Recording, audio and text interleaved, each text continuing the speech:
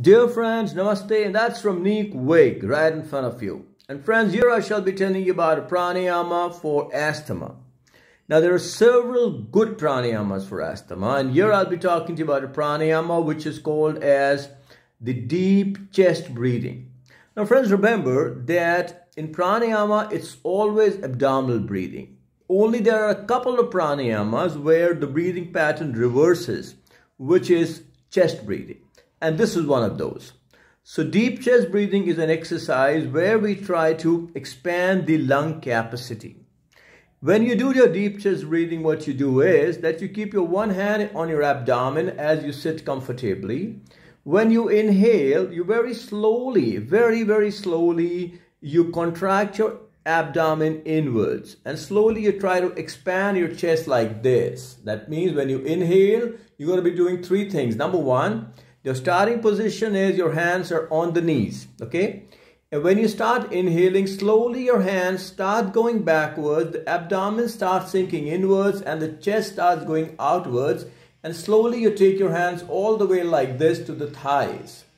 When you exhale again, you slowly start taking your hands back to the knees and slowly your abdomen starts expanding outwards all the way to the count of 10. So that means you're going to be inhaling deep all the way to the count of 10 and you're going to be exhaling deep also all the way to the count of 10. Now there are 3-4 movements. Try to understand here nicely. When you inhale, your abdomen slowly starts sinking inwards and your chest slowly starts expanding outwards. Number 2, your hands slowly start moving all the way from the knees like this to the thigh. That means your shoulders will go up like this as you've inhaled completely. As you start exhaling, again your hands start going towards the knees and your shoulders start coming back to the normal position and your abdomen starts moving outwards as you start exhaling. So by the time you've completely exhaled, your abdomen has completely moved outwards. That would complete your one round of this pranayama called deep chest breathing.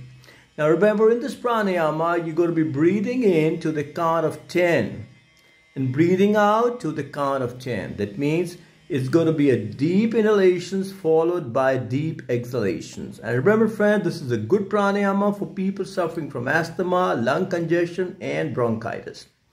Okay friends, do take care of yourself and have a great day ahead.